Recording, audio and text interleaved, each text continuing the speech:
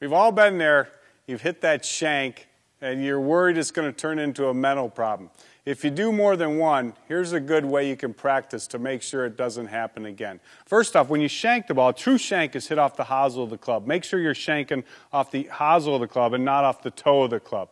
But if you're hitting off the hosel of the club, what's happening is your swing is going out too far past the golf ball. You're starting off in a good position, but you're returning out too far, and that puts the ball toward the hosel.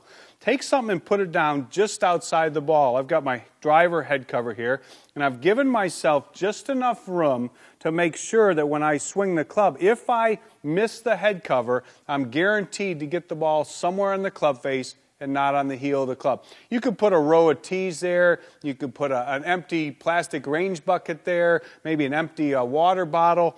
But make sure you have something out there that when you swing, you can avoid. And as long as I miss that head cover, there's no way in the world I'm going to shank one off the heel. Make sure you practice that, and the shanks will be gone forever.